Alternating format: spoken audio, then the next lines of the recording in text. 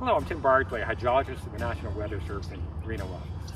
I'm in the Hidden Valley neighborhood with my good friend Yaku on a street that's prone to flooding. Are you new to Nevada or Eastern California? Or maybe you or a family member are moving to a new neighborhood? Don't let the dry climate fool you. This area is prone to major flooding, and it's only a matter of time before we flood again. So how can you find out if your home's at risk and what you can do about it? We will explain that and provide you with additional resources in this video. You may have heard of the 100-year flood, more accurately referred to as the 1% flood, but what does that actually mean? It means that a flood has a 1% chance of occurring in any given year. Floods do not occur on a schedule, and a 1% flood can occur multiple times in a decade or even in the same year. Your chance of experiencing a 1% flood over a typical 30-year home mortgage is greater than 1 in 4. In our area, the January 1997 flood is considered to be near the 1% flood.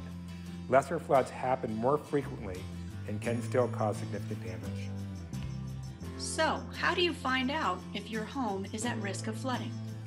The National Flood Hazard Layer can tell you if your home is in or out of a designated special flood hazard area, which represents the 1% flood area.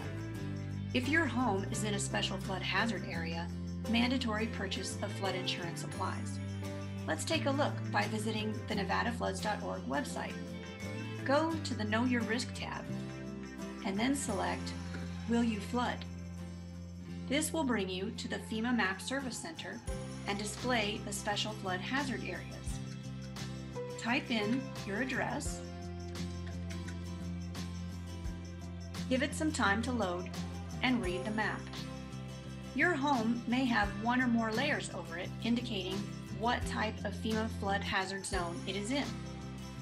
FEMA Zone X means you are not in a special flood hazard area, and FEMA Zone D means the area has not yet been studied.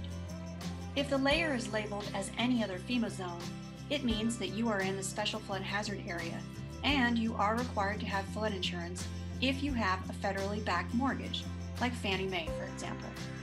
Remember, where it can rain, it can flood. You could still be at risk for flooding, even if you are not in a special flood hazard area. Payout records prove that 1 in 5 insurance claims paid by FEMA are for homes that are not in identified flood zones. Home buying websites may feature additional online tools to help you estimate flood risk for a specific area or property.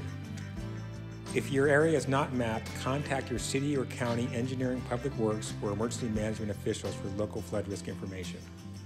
While flood maps are updated regularly, keep in mind that your flood risk may change over time. Changes may be a result of development in the floodplain, flood mitigation projects, and a changing climate. Even when it doesn't rain, it can flood. On a cold January 2008 morning, a canal failed 5 miles from Fernley, Nevada. Fortunately, the canal break was repaired rapidly, but not before hundreds of Fernley homes were inundated. Not one of the homes was in the special flood hazard area. So what can you do? Encourage your community to keep the floodplain undeveloped. Agriculture, parks, and trails are great use of the floodplain. Be prepared. Buy flood insurance, have a family emergency plan, keep gutters and storm drains clear around your home, and know where to get weather and river forecast information. Thanks for watching the video. We hope it helped you better understand your flood risk. Knowing your flood risk increases your safety and resilience, so families, neighbors, and communities can recover from disaster faster and more completely. Please see the links at the end of the video for more information. Together, we can build a more flood-safe Nevada and Eastern California.